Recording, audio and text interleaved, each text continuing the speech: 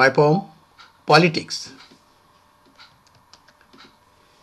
Dedicated to true participatory democracy, voting for issues, void of political parties.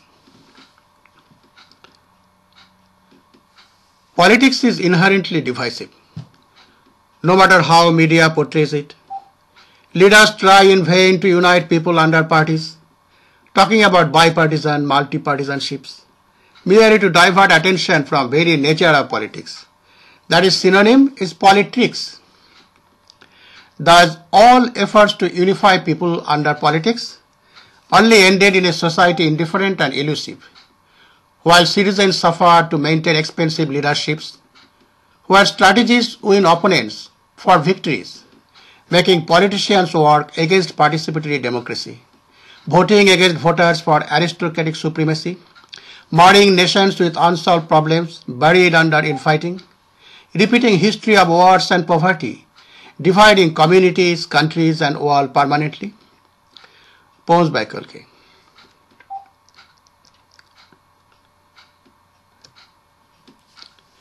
We want best things for us and our children in the industrial and technological world. But are we being led by the best people of our time? Politically, economically, industrially, technologically, culturally, scientifically, religiously, and philosophically? If not, why not?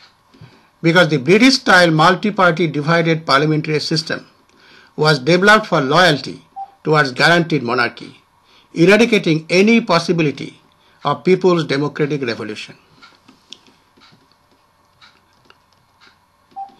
And now there is a new deified designation, political scientist. Politics is never science, is the most deceiving art which is causing endless sufferings to citizens around the world, as few enjoy divide and rule policy, depriving nations from unity, honesty and integrity for the overall benefit of the united monarchy and their covert banks and agencies.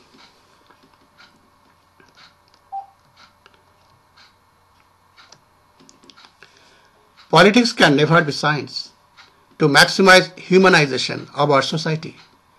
Political science should be changed to governance science, focusing on good governance, using science, technology, commerce, agriculture, arts, and related cultural plurality.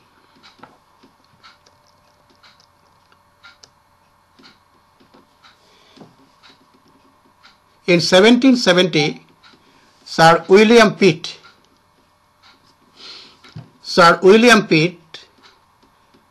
speaking to the House of Lords, said, "There is something behind the throne greater than the king himself." This reference to the money changers behind the Bank of England gave birth to the expression, "the power behind the throne." In 1844, Benjamin Disraeli, in a veiled allusion to the same power, wrote, "The world is governed by very different personages from what is imagined by those who are not behind the scenes." On 21st November 1933, US President Franklin D. Roosevelt wrote in a letter to a confidant, "The real truth of the matter is, as you know and I know, that a financial element in the large centers has owned government ever since the days of Andrew Jackson." Food for thought for all world citizens.